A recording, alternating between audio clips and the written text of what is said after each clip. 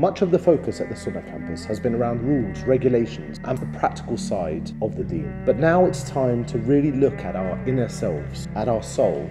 Join Sheikh Maqsood Siddiqui on a series of Purification of the Soul.